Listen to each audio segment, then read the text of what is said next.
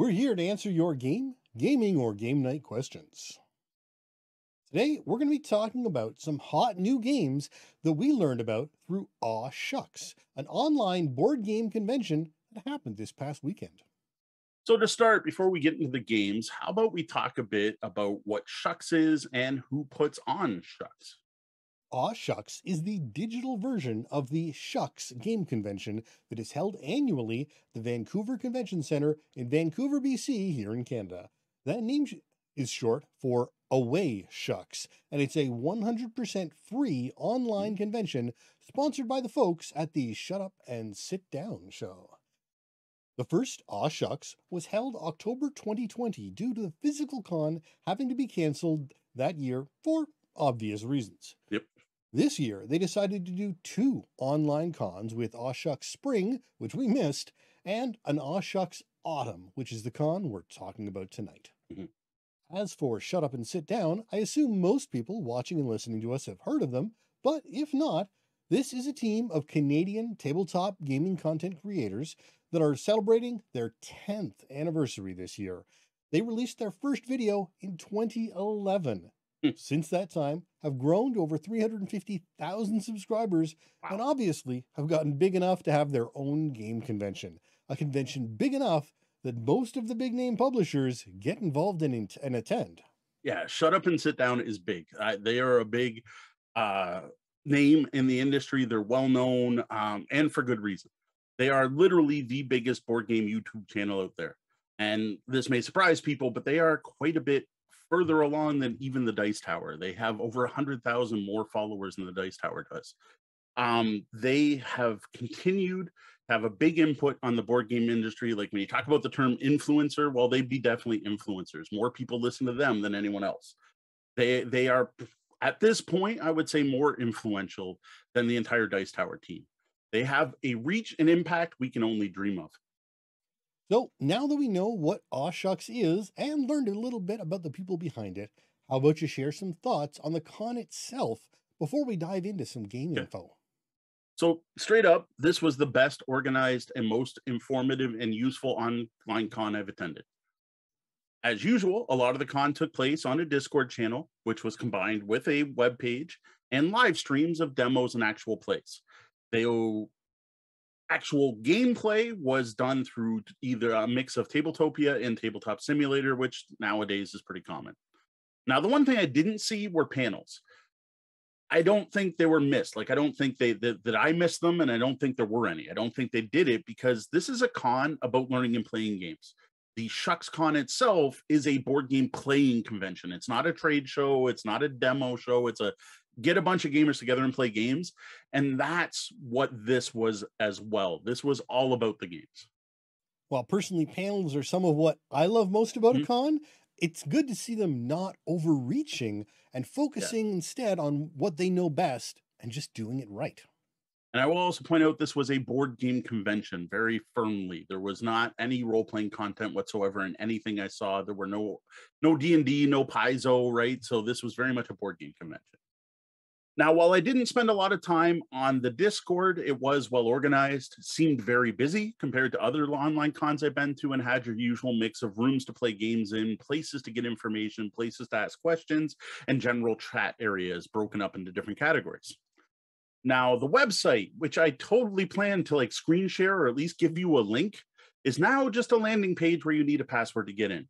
So I'm not quite sure why they pulled it so quickly, but this was the best virtual convention hall I've seen yet, far surpassing even Origins and Gen Con Online. Now, at the top, there was their Twitch stream embedded well enough you could chat and everything. It was a fully functional Twitch stream, logged you in with your Twitch account, was just as good as being on Twitch. That had their live broadcast going on through the day. Under that were a list of sponsors, and there were a lot. Again, I wish I had counted them. I'm going to guess like 90. Like, it was a lot. There were a lot of icons there. And then each sponsor, if you clicked on them, you were brought to their virtual con booth. And it was interesting because they were even divided up by halls. So instead of clicking on a sponsor, you could just click Hall A and browse by scrolling down. Whereas if you clicked on a sponsor, it jumped right to their booth, whichever hall they're in. which I still find it odd that they did that for online. Like, why even have hall format? But at least people are familiar with that. So the halls were actually tiers. So Yes. they were broken up into, the gold sponsors and the Yeah, bronze yeah. sponsors and silver sponsors. So once you clicked on a tier, you got, your big advertisement, whatever the company wanted to put there, whatever they wanted to promote, it'd say the company name and whatever their big game that was premiering. Underneath that were videos. Of course, the biggest, most clear video would be the shut up and sit down video for whatever this sponsor, whatever they're sponsoring. But then there were other videos too. Like you might have multiple shut up and sit down, or you'd have the Dice Tower or Rado or Rodney Smith how to place. Now it looked like that was it, but then I noticed there's tabs. If you went shop, it brought you to a US online store where you could buy the games, and 99% of these were direct to the actual publisher. There was also, and this is awesome, but it's because of Canadian Con, a Canadian online store. Now, this was a Vancouver local store that shipped all over Canada, and I'm sure it's probably like a sponsor of they probably work with the Shucks people all the time, the shut up and sit down people. But it was just awesome to have a link to a Canadian online store during your virtual game convention.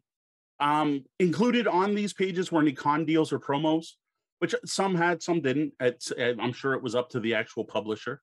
The next one, you could actually click demos, which gave you, and I don't know how they did it, an iframe or whatever, of their Discord, where you could see all their demos and literally log in with your Discord and sign up to do a demo right then on the same page, which I thought was really impressive.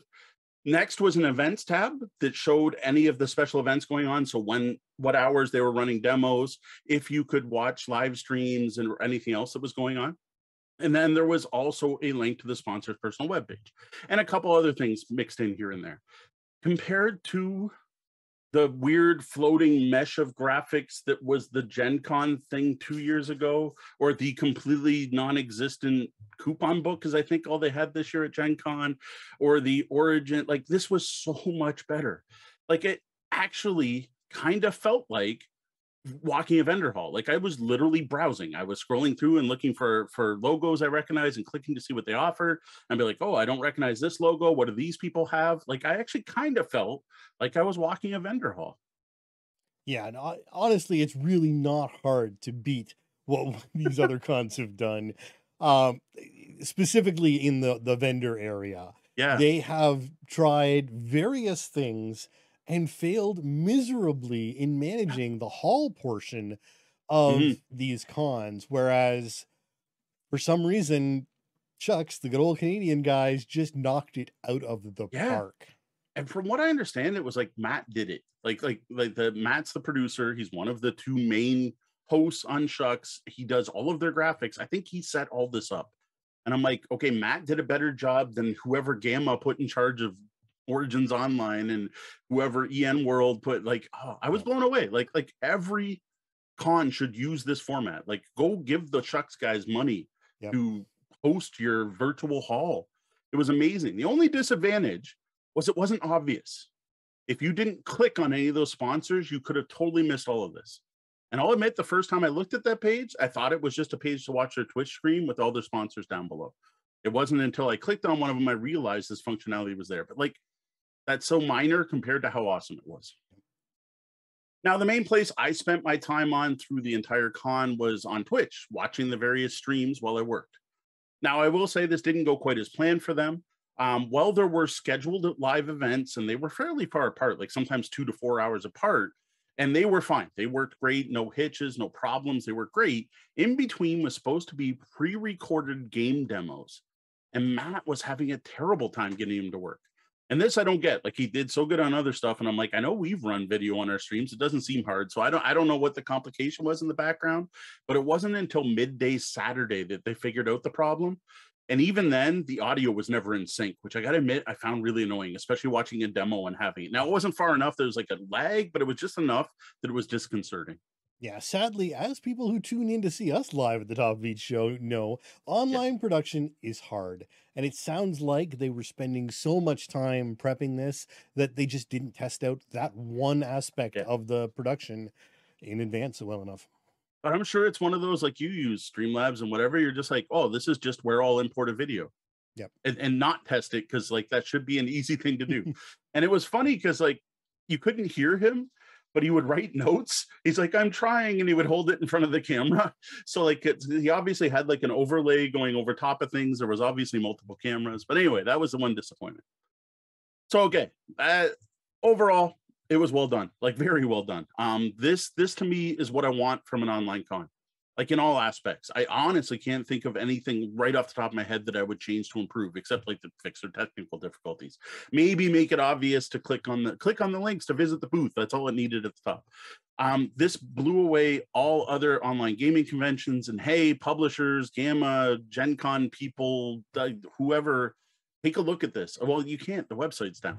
So yeah, there's my complaint. Why? What? Now, before the con, you needed a password to go in, and I assumed it was some way for people to put their information in before the con launched. But once the con ended, it disappeared. Now is, and maybe it's just they don't want to give free advertising to all these people now that the con's done. I don't know why, but I wish I could show it to you. This is the part that bugs me the most. Is I'm like, I want to get a hold of, I don't know who at Origins, who at Gamma, and say, look at this before it goes away. This is the standard that I will now be holding every online convention. All right, well, enough about a con that's already done and over with, and may or may not be back next year. Let's get to the games. What is it you learned about with all that streaming? Okay, these are in absolutely no order. Well, they're in order that I saw them. So some of these were actual plays. Some of these were demos. So the demos were interesting because they were pre-production games where they gave the Shut Up and Sits Down team copies of the games. They were very clear to say these are not reviews. We are not sharing a how to play. Like these were not paid previews. They were just, we were given the game and here's a script we follow to teach it to you, kind of thing. So it was a paid promo, but it wasn't a preview or a review. So that was kind of interesting. So it was basically just there to show it. Now the actual plays involved members of the Shut Up and Sit Down team playing games with either the designers or the publishers or both. So that was actually, those were fantastic because you actually got the designers there talking about stuff in that. Now, Pandasaurus was the biggest sponsor of the entire event. They were the big people pushing it. They're actually how I heard about this con was through newsletters from Pandasaurus, not from Shut Up and Sit Down. And the first game I watched was a game of Dinosaur World. So Dinosaur World is, of course, the latest Jurassic Park game from Pandasaurus Games, trying to follow the whole what do you call it? The trend of the original, right? So they went from an island to a world. Well, you have the world version now. There was Dinosaur Island. I'm pretty sure Pandasaurus would be upset if you actually used Jurassic Park in their. Well, I don't think they're allowed to. They didn't, but the Shut Up and Sit Down people made that comment a couple times. Yes, it is a Jurassic Park themed but not licensed game. We'll put it that way. Yeah, and very much based on some of the things from the movies. So I own Dinosaur Island, and I'll admit I was a little disappointed by Dinosaur Island. Like, there's some great parts about it. There's some really neat stuff, but there's some things I didn't love. One of the things I don't like about Dinosaur Island is for how fiddly and long it is, it's really light. Like, it's not a filler, but like, it's just not that heavy a game. And it's mostly about getting lucky on your rolls for your DNA to get the right dinosaurs out. But like, every type of dinosaur at the different sizes are identical. They all do the same thing. The various people, whereas Dinosaur World is way above. It is a step above. It is higher difficulty. It is now a worker placement game. The worker placement aspect is really cool. So you start off in a simultaneous play phase where everyone's like buying upgrades for their parks. This looks like Suburbia. Like, it really looks like Suburbia. You are buying hexes. You're starting off with your visitor center and building out, just like in Suburbia, you're building down from your top bar. And even some of the mechanics have to do with what things are put next to and how many people have in a park. There's obviously some inspiration here. So you're putting things in your park. Then you get to the turn phase, and here's where it's worker placement. But I thought the worker placement was fascinating. You have your Jeep, and you drive it to different parts of your park. Now, the park is cheap, and they can't afford multiple Jeeps. So there's one Jeep to bring tourists, and it's also the Jeep that brings people to their jobs, which I thought was an amusing thing. So it's a whole thing about getting your workers to the right positions, as well as bringing people to the attractions you want them to see. That's about all the detail I want to get into. This looks good. And I feel bad for wanting it because I don't feel I got enough use out of Dinosaur Island. But this looks so much better. This looks like a much better game for myself. I think Deanna would like it a lot better. The components are actually even better. It has wooden meeple dinosaurs that actually look like the dinosaurs in the game instead of random plastic dinosaurs that don't actually match the cards. I got to say, Dinosaur World looks sweet. I wish we were going to a con where Pandasaurus was so I could beg for a review copy.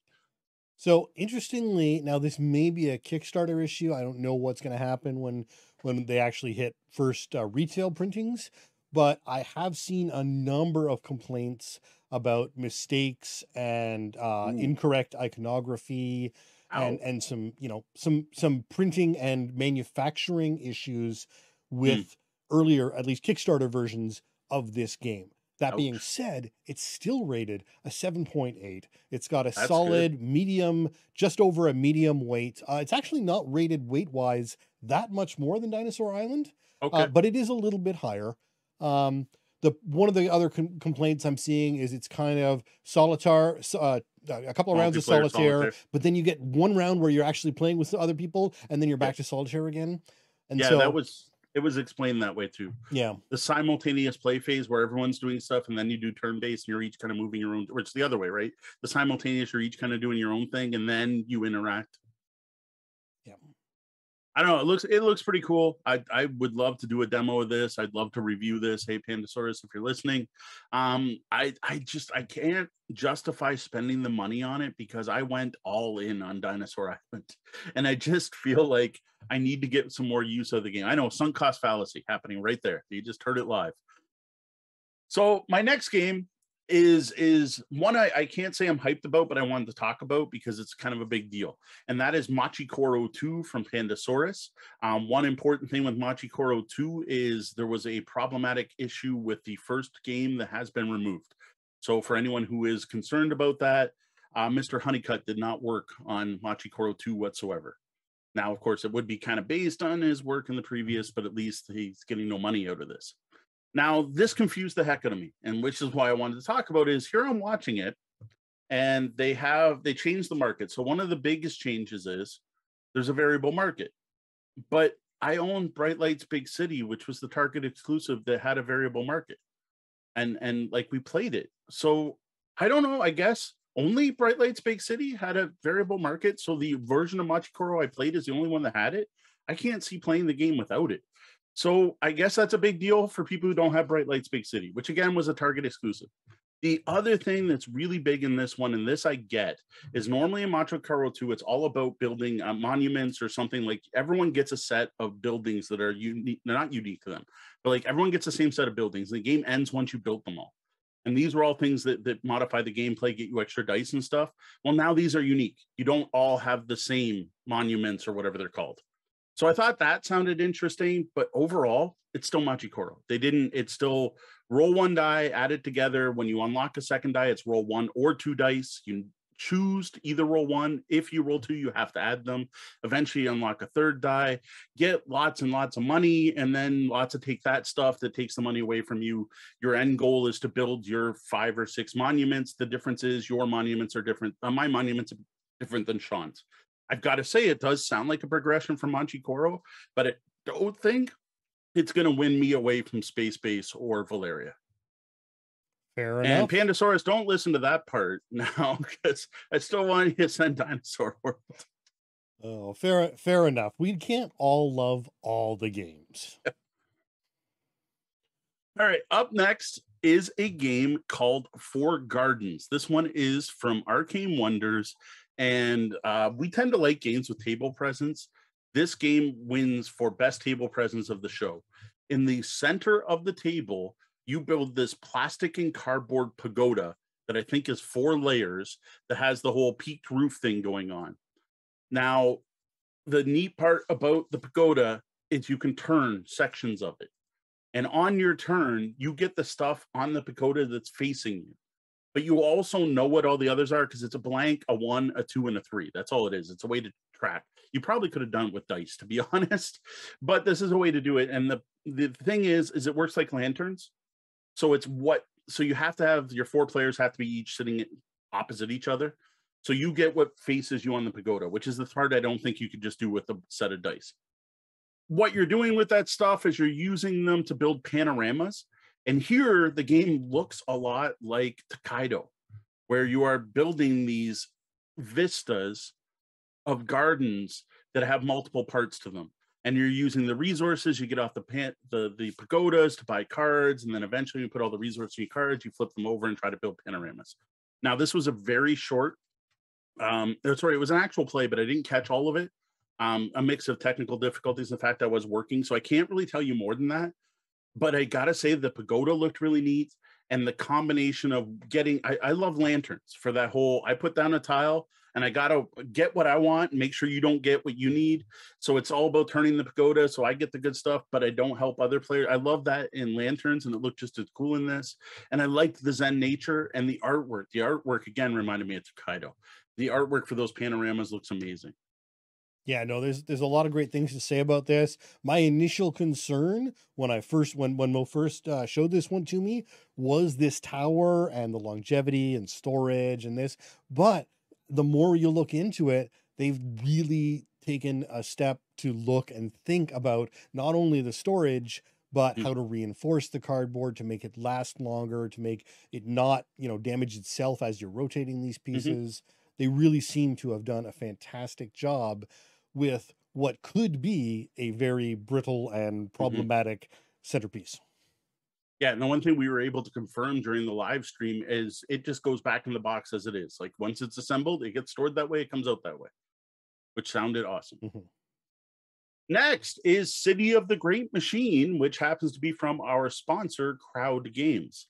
So the thing here is the Great Machine is the man. It is a city, a clockwork city with all these gears, and it's a dictatorship, and the city provides for everyone, and it's very much a dystopia.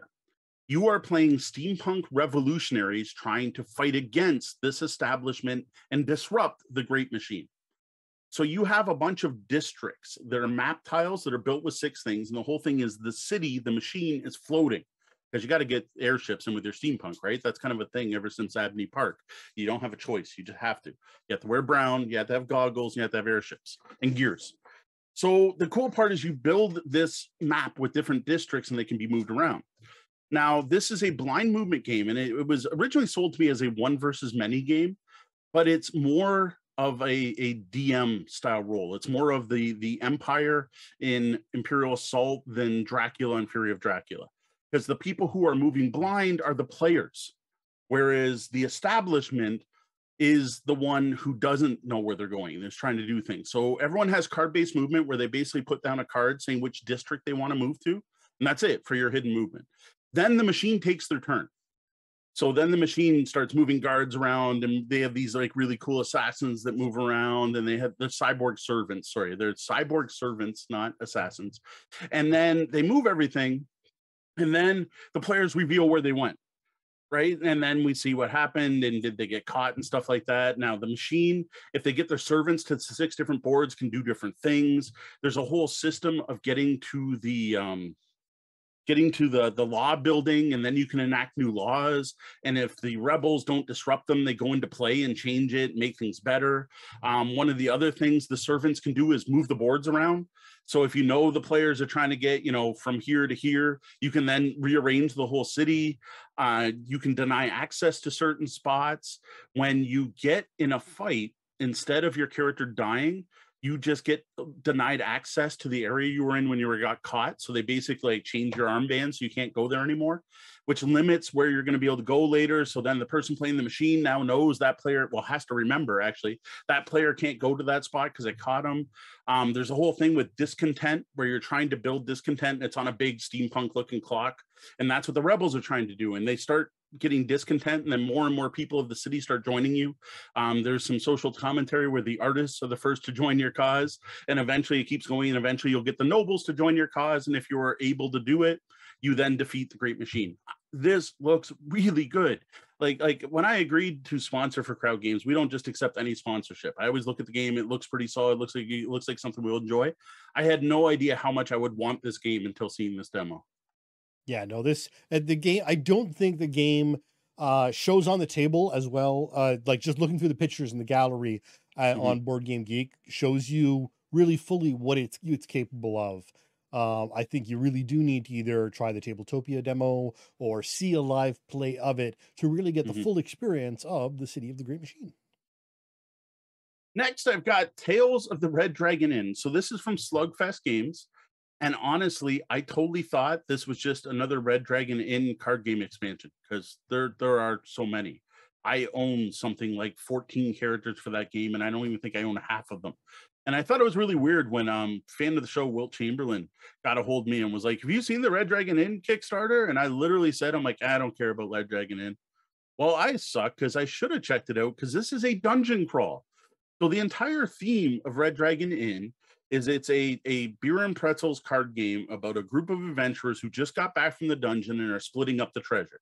And they're trying to drink it away and gamble it away, and you want to be the last person who hasn't passed out or gone broke. Well, this is the beforehand. This is the dungeon crawl. This is go what you did. This is what your characters did before they went to play Red Dragon Inn. The thing is, this looks like Gloomhaven. Like if you look at a map of it, you could swear it's Gloomhaven. It's hex based. There's tiles. There's counters. The monsters even kind of look like Gloomhaven monsters. There's hazardous terrain, all that stuff. But instead of being a heavy Euro thinking game, this is a light, silly game. This is a move is up to your movement and roll the attack dice and see if you get hits. Now, because it's Red Dragon Inn, you have, of course, all the characters that already existed. So you get to play your favorite characters from the game, including having the wizard with Pookie the bunny, his familiar. Now, it adds in the silliness, both from the type of abilities, but what they have is abilities called shenanigans. Every character has their own set of shenanigans that break the rules in some way. Now, this is one of those games with charred tokens, so you use your shenanigan again, and then it counts down before you can use it again. You're going to roll lots of dice. This is an Ameritrash dungeon crawler, right? This is a hack and slash, chuck the dice, have a drink, have fun. This is even lighter than Descent. Now, at this point, I have no idea when this game's coming. They have been trying to get prototypes for 6 months and still have not gotten a physical copy. So they made the most impressive tabletop simulator version of game I've ever seen. Like it looks like 3D, like I'm playing a game. If you are tired of grim, dark dungeon crawling and want something light and fun, I think Red Dragon Inn may be up your alley. Yeah, unfortunately, currently it's listed as 2023 Yeah, on Board like I Game said, Geek. we are so about the new hotness. We're 2 years ahead of time on this one. Absolutely. It definitely does look like interesting, but again, the only thing we're looking at is digital versions. Yeah, so that's all that exists. it's hard to say for sure.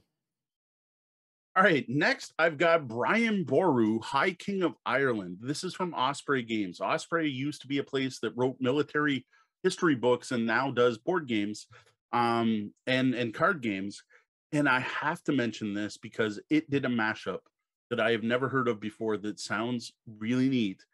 It's a trick-taking card game combined with folk on the map military or area control. This is Irish versus the Vikings. You are playing the Irish. The Vikings are like the AI that comes in and raids. But of course, the Irish don't get along themselves. So you are fighting over territory. You are taking territories on the map, area control style through war, diplomacy, and of course, befitting of the time period, marriage. There are 3 suits only to the cards, but there is technically a 4th that is a wild suit. What happens is if you put your token on a tower, that starts a round of trick taking. The color of the tower determines the lead suit. The winner of the trick gets to own that tower. Then the owner of the trick gets the keep their card, but then the losers get their cards back.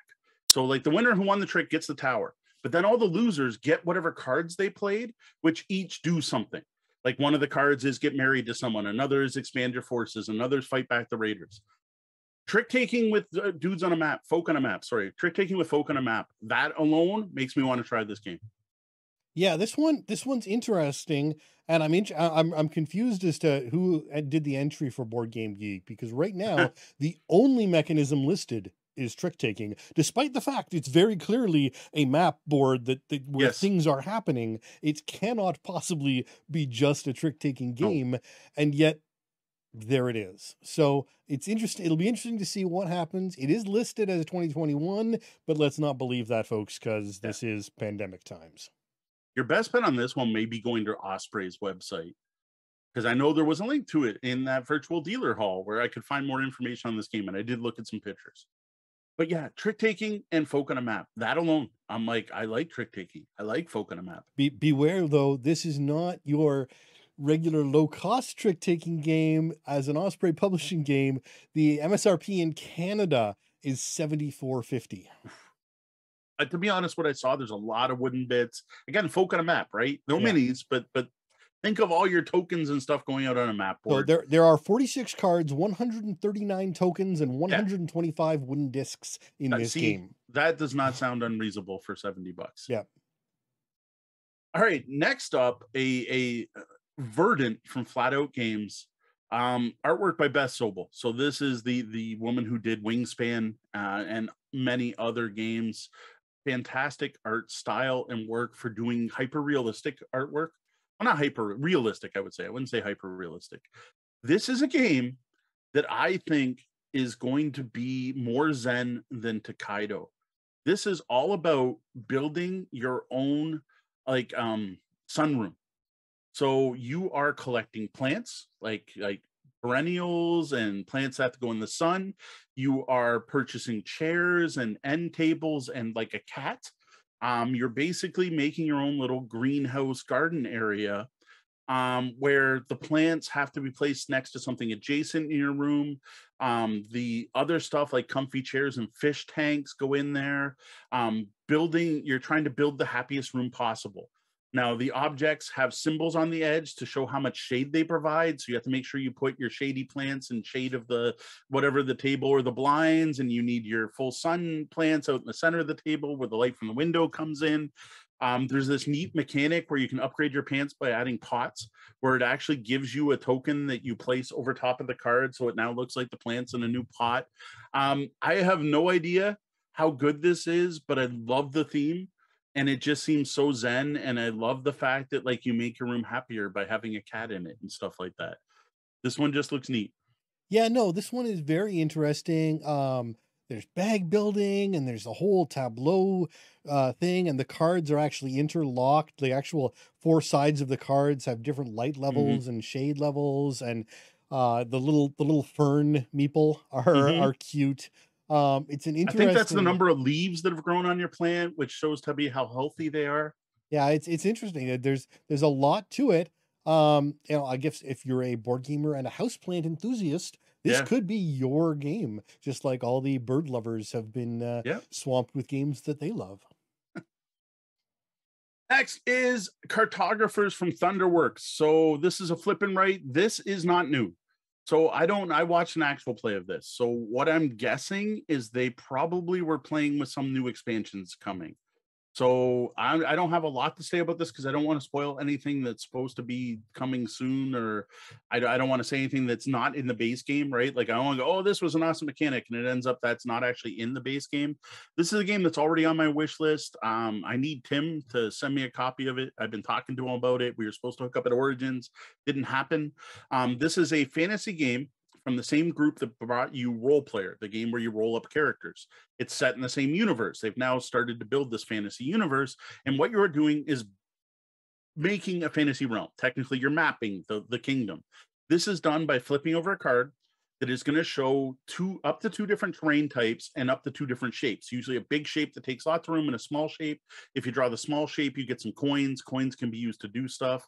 Everyone plays off the same card. So I always enjoy games where you do that. You flip over the one card and everyone's got to draw whatever. It'll say something like Valley Stream, and it'll show you can draw forest or river, and it has to be whatever, Tetris shapes. Right. Along with this is a scoring that's open right from the beginning, where you can see what the scoring is going to be. And you're trying to do stuff, right? Like connect up the ruins or have the longest forest or your biggest 3x3 city area and so on, right? The kind of stuff you expect to score in polyominoes. What I thought was neat in this too is this was seasonal. Again, hopefully this is in the base game where you play through summer, spring, whatever. Well, you'll throw up a card and it'll say like spring 6. Then you'll flip up the actual spring cards and they're numbered 1 to 3. Well, you could pull 6 1s before spring ends, or you could draw 2 3s before spring ends. So you never know when the seasons are going to end. This one just looks fantastic. Again, I don't know if they were trying to show off something new coming or if just, Thunderworks sponsored an actual play. So It what I looks so good. so what I suspect is in 2021 they released a Kickstarter Cartographers Heroes Collector's Edition on Kickstarter, Okay, that's and this probably contained both the cartographers but also custom plastic insert, 3 expansion map packs, and okay. a skill pack mini expansion, as well as some colored pencils. So that's probably what they're That pushing right makes sense. now, was this big collector's edition, which gave you all the content for cartographers in Okay. one box. That makes sense. And I do think the maps they were using were not the base game ones. Though I don't know, maybe ruins are on the base So games. there are three new map packs that came out this Okay. year. All right, next I've got Beast. This is from a company called Studio Midhall. This is a huge fantasy realm map. This is a table hog. It's going to take up a lot of room. This seems to be a new theme. I've seen a few games following this where you are playing medieval fantasy. I didn't see any elves, but I definitely saw like barbarian and ranger type characters and a thief type character trying to catch the beast. Now, the beast is randomized. So in the actual play I watched was a giant hog called like Hogsmeade or something. Hogbad, thank you. Called Hogbad, and they were trying to catch Hogbad. This is the hidden movement game, the swap around, like what I usually think. Unlike City of the Great Machine, this is why I think of when I hear hidden movement, is a bunch of players trying to catch the one player. So the one player is playing the beast, moving around the board. What they're trying to do is eat farm animals and villagers, which are all represented by animeeples and meeples all over the board. So the beast's going around the map trying to eat people. As it eats people, it's I forget the word. Animosity towards the characters goes up, and as the characters attack them, and that's how the beast levels up. And every time, and the same thing with the characters, when they fight and lose, their animosity goes up, and that's a way to unlock new powers. This does a whole hidden movement thing, but it's drafting.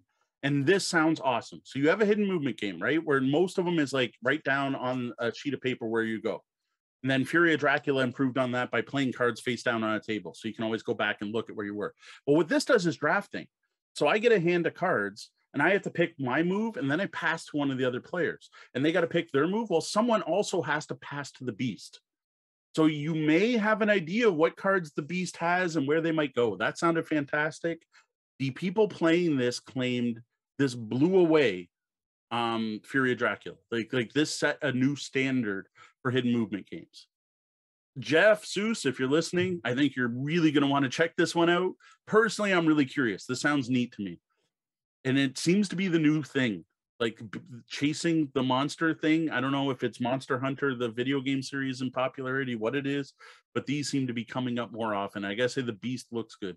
So, and now when you're saying looks good, I Yeah. don't, you're not really like, the art on this game is fantastic. The art is by one of the designers, Aaron Midhall, who is, and I assume a brother or relative. Elon Midhall is the other designer.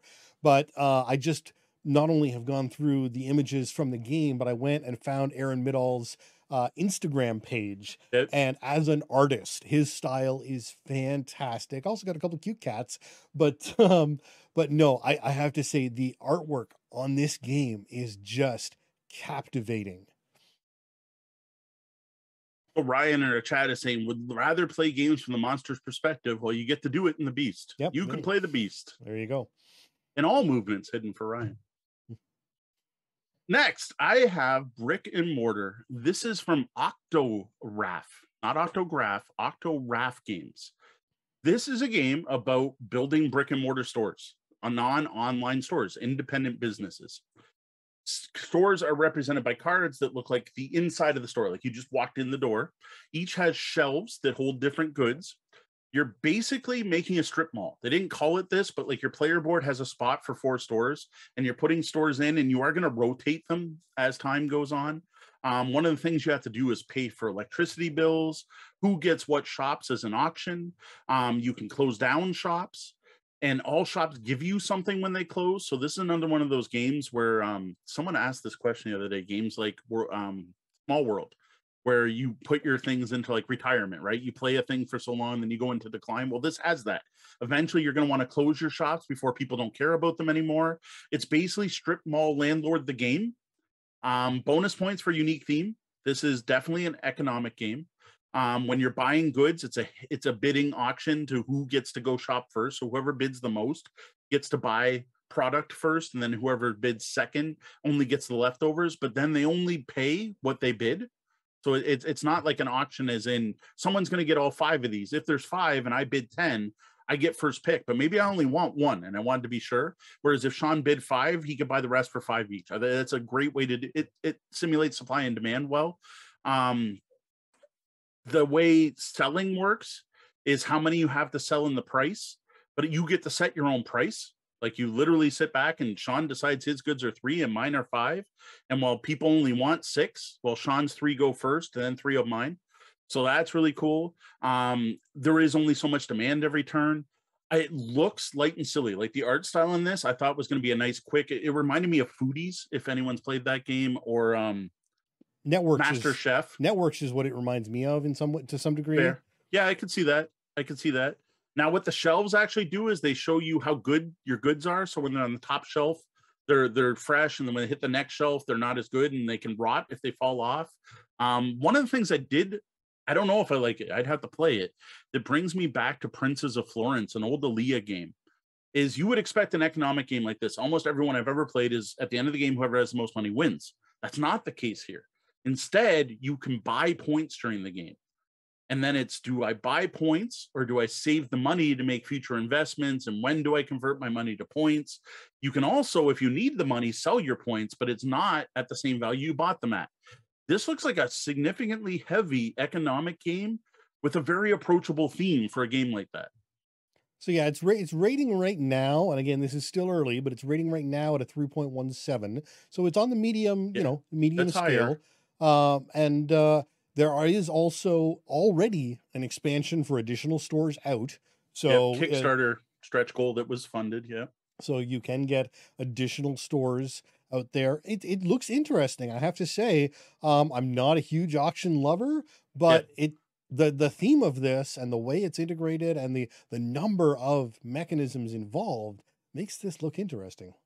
Yeah. Like to me, it seems like Food Chain Magnet light. Like very light compared to Food Chain Magnet, but still not being simple. I know it really caught my eye. Like at first I was like, oh, it's this light game. And then they started teaching it. I'm like, whoa, okay. So they did an actual play. It was an hour long. They got through 2 turns. Now that did involve the teach. So it just kind of goes to show that this was a heavier one. Next, I have Lizard Wizard from Forbidden Games. This is the follow-up to Raccoon Tycoon, though it's only similar in the fact that they took a really solid, kind of interesting card-based game and put animals in it to make it more appealing. Because Raccoon Tycoon is a solid economic game that they threw in raccoons to make it interesting. This is a card-driven game where you're using auctions to recruit wizards. Your wizards are going to get you reagents. You're going to use your wizards and your reagents to build wizard towers. You get bonus points for matching the right types of wizards to the right towers. You're going to collect spells. You're going to cast the spells using your reagents. All of the spells are silly. This goes with the whole lizard wizard theme, and break the rules. What you're trying to do is like set collection and other elements. Think like Sushi Go, like each different type of wizard scores a different way than the other ones. Great artwork, neat theme. In addition to this, there's a dungeon crawling aspect where you can push your luck, where you send your familiars into the dungeon to find you stuff, and you start flipping over cards from a deck, and it's like, oh, I found a gem. And then you decide, do you keep going or do you flip again? And if you find a monster, your familiar retreats and you get nothing. Just cute little mechanic to throw in there. One of the things I thought was fantastic about this game that Ian would love, one of our friendly local game store owners, is all of the take that cards where you steal stuff from other players or hinder them in some way have a star on the card. And if you don't like playing take that, take them out of the game.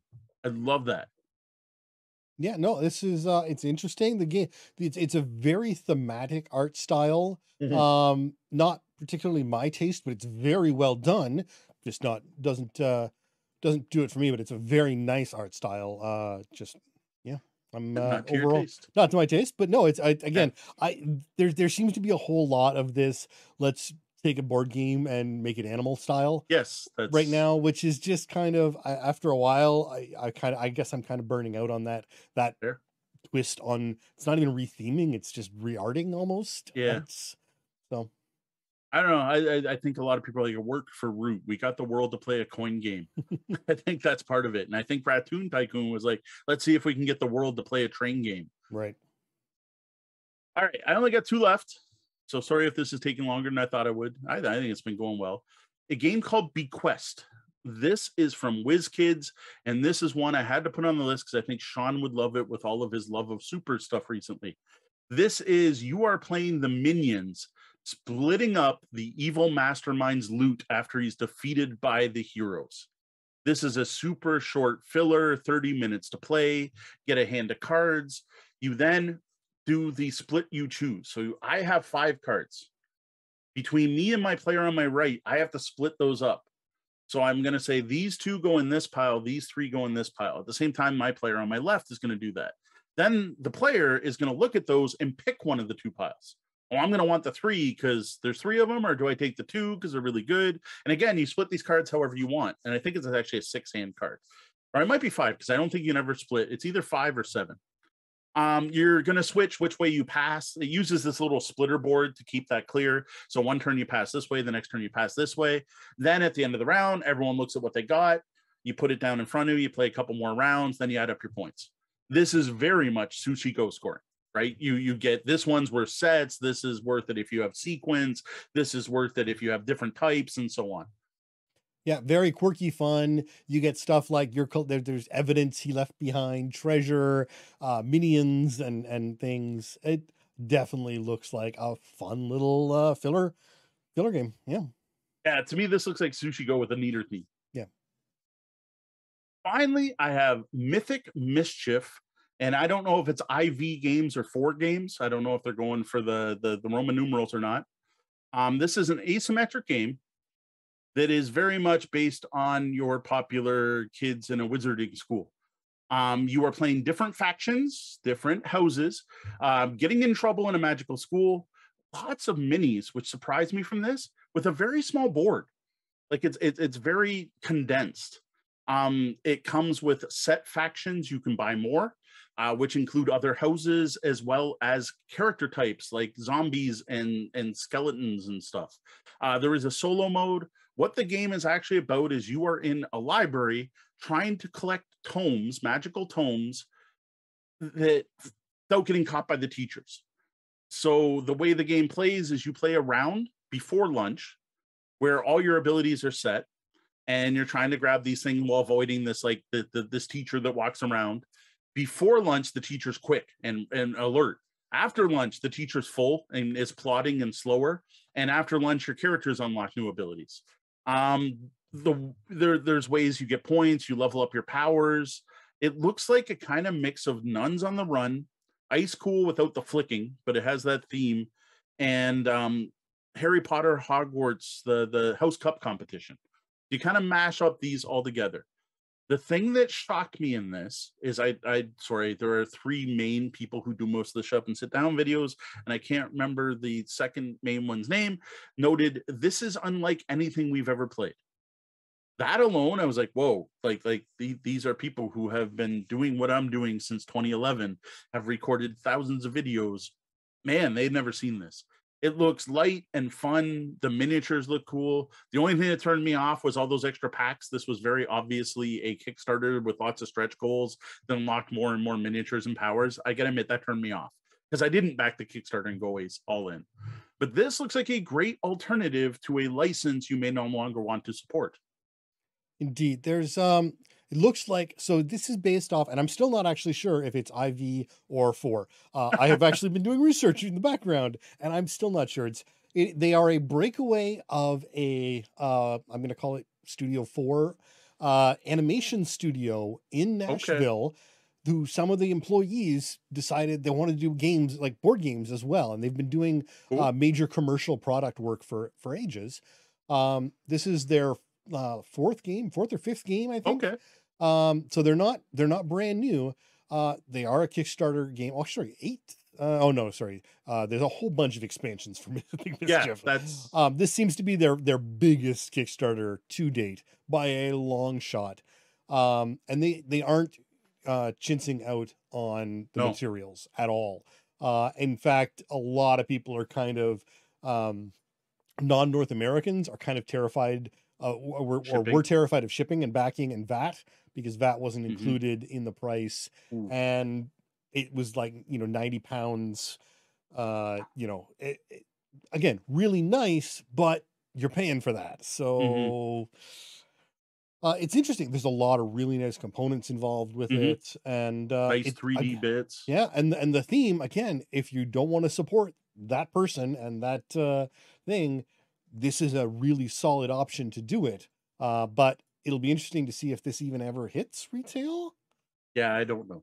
So, I will admit I watched demos. Demo looked cool. This one I actually watched again an actual play, and they were having a lot of fun. oh yeah. All right, well, that's it for our list of games that we're excited about after learning about them at the Shut Up and Sit Down online convention, AwSHUX Autumn 2021. Remember, if you got a game or game night question for us, all you got to do is head to the website, click on Ask the Bellhop.